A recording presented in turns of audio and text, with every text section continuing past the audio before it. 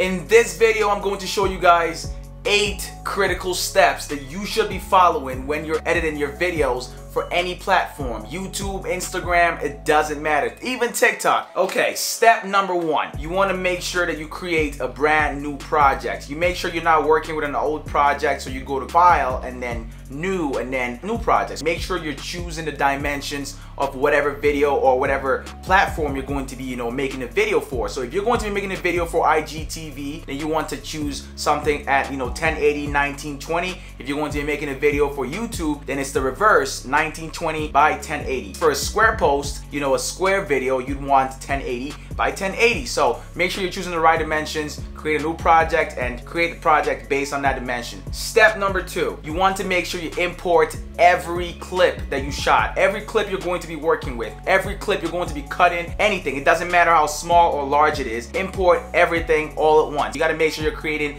a proxy media version of it, because if you create a proxy media version of it, then you have a smaller version of your file to edit instead of having gigabytes of file, especially if you don't have as much memory on your computer to edit. So if your computer is slow and lagging while you're editing, you're losing video frame rates, then you might want to try that option. If you want to know more about that stuff, let me know down in the comment section and I will make a video on editing proxy media. Basically it's a little tricky for some people, but it's not that serious. It's an easy concept to understand. You also want to import all audio clips. If you're going to be using music, if you got end screens, it doesn't matter. Anything, images, pictures, just import everything off at the start. For step number 3, you want to drag everything you're going to be working with into the timeline. There's short keys or shortcut keys you can use for this. I for inserting the end point of a clip, and O for inserting the out point of a clip. If you want to know more about that stuff, also let me know down in the comment section. There's a lot to understand about this kind of stuff. Basically, you want to drag everything you're going to be working with into the timeline. Everything. Just make sure you get them all in there, drag them there, and then we work from there. Number 4, for this one, this is a very crucial part. This is very important. A lot of creators hate this part of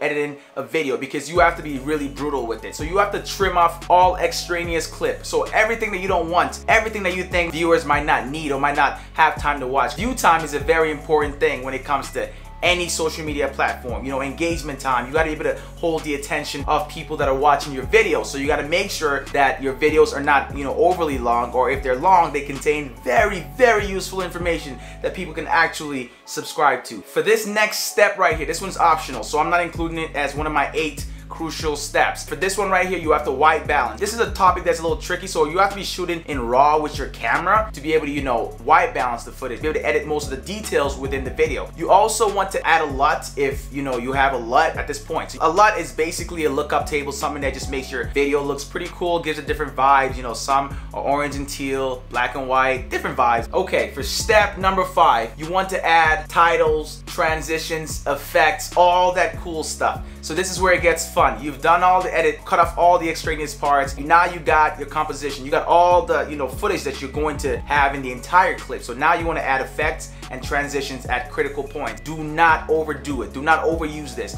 You don't even have to use any of these. Final Cut Pro comes with tons of effects, and you can also install, download, buy a bunch of them. There's just a lot more plugins out there that you can use. So let me know down in the comment section if you want to know more about this kind of stuff. So for step number 6, you want to add whatever extras that you have. So for some people that's music, for some people that's an end screen, for some people that's an intro. So it doesn't matter what it is, make sure you add this around this point. At the 6th step, end screen is something you would add at the end of, for example, a YouTube video. So you might not need it for your IGTV video or whatever else video you're going to be using. So this step is partially optional. For step number 7, you want to make sure that everything is great. You want to watch through your entire footage, the entire video. At this point, you want to see what it looks like. So you give yourself whatever the length of the video is, whatever time it takes, watch the full thing so you have no mistakes. You have to do this every time. I've had so many different times when I had a few plugins that I didn't want in there but were in there, and they were there at the end. That gets really frustrating, so trust me,